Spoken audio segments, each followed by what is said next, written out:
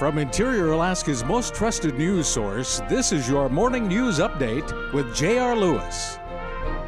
Good morning and thanks for joining us on this Thursday, January 28, 2016. In the news, a robbery occurred at a store in Chinapump Plaza late Tuesday night.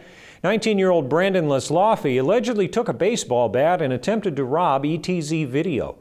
According to court documents, Lesloffe went into the store wearing a bandana and dark stocking cap. The owner informed police that he told Lesloffe he would not give him money. Lesloffe then lost his grip on the bat, enabling the owner to grab it as Lesloffe ran away. Later, he and a 15-year-old alleged accomplice were arrested.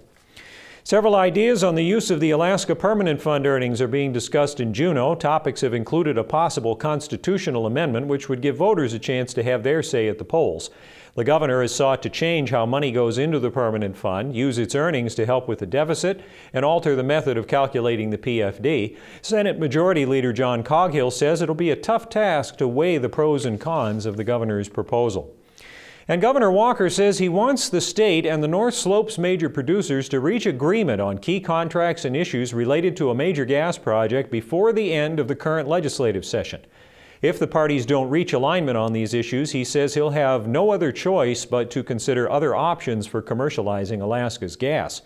The comments came in a letter Walker sent last week to leaders of BP, ConocoPhillips, and ExxonMobil. Those three are partners with the state in pursuing a major liquefied natural gas project. Quick look at the Fairbanks weather to wrap up. Today it's partly cloudy, highs in the 20s. Tonight increasing clouds with lows 5 to 15.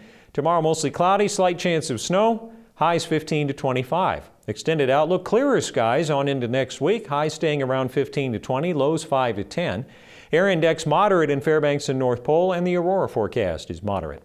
And that's all we have for right now. Glad you could join us. Remember, we're always available with news, sports, weather, and more on our KTVF website, webcenter11.com. From all of us here at News Center 11, I'm J.R. Lewis. Thanks for watching and enjoy your day.